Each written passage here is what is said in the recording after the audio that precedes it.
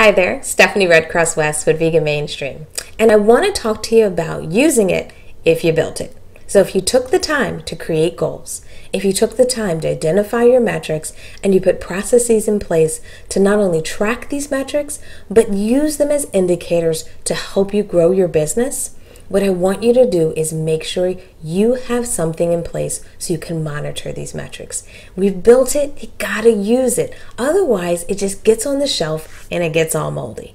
So what I want you to do is put a meeting on your calendar once a month for at least 15 minutes to 30 minutes where you will commit time to reviewing your metrics.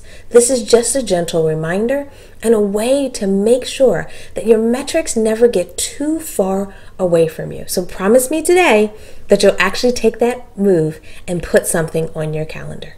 All right, take care.